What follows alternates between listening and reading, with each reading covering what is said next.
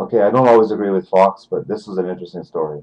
The manger and a banner reading Merry Christmas were removed from a public area of a VA hospital in Texas after someone complained about overly religious and offensive decorations. They ruined our decorations, Vietnam veteran Ethel Holloway told television station Ken. They threw them out. Click here to join Top American Dispatch, a must-read for conservatives. Holloway said she had been putting up decorations at the Audie Murphy VA hospital for 33 years without any problems.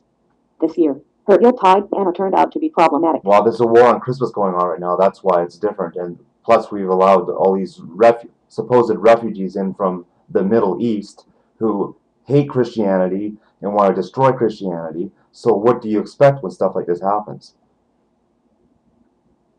Continuing. They literally took pieces from the middle of a whole train set because the middle said Merry Christmas, helper Grace Martinez told a television station.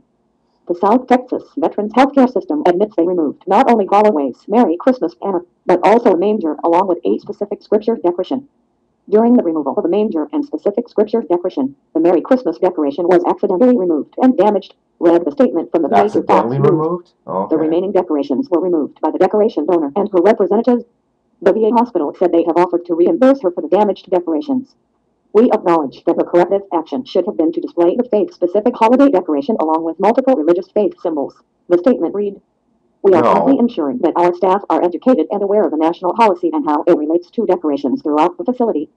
So the VA destroyed the brave veterans' Christmas decorations, and their response is whoops. So basically what they're doing is rewriting history right now.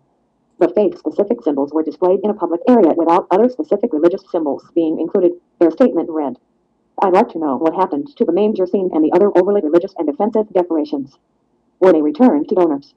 Were they stored in a closet? Were they tossed to the curb?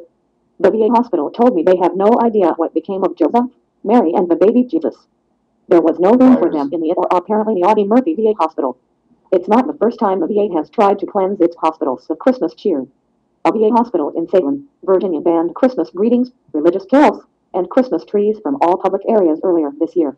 After hospital employees staged a revolt, the VA relented and agreed to allow Christmas trees, provided the trees were accompanied by symbols of Kwanzaa and Hanukkah. However, hospital employees are still prohibited from wishing veterans a Merry Christmas or playing religious Christmas music, even in their personal workspace, according to the Beckett Fund. I like jingle bells as much as the next person, but the government can't ban religious Christmas carols any more than it can ban ugly sweaters or eggnog, said Christina Arriaga, executive director of the Beckett Fund. It's not the world we live The in Beckett now. Fund, the religious liberty advocacy group, recently awarded the Sale VA Hospital its Ebenezer Award for the most ridiculous affront to the Christmas and Hanukkah seasons. Our veterans stare down the most hostile threats to freedom the world has ever known, Arriaga said in a statement. But I'm pretty sure the words Merry Christmas are not one of them. Amen, ma'am. I reached out to the VA hospital one last time to find out what was so overly offensive about the manger scene. I'm still waiting on a reply. You won't get one. But I suspect it had something to do with a baby wrapped in swaddling clothes. Amen to that. Well, I don't fully agree with everything in this. It's just very interesting, the world that we're in right now. Praise Jesus. Hallelujah.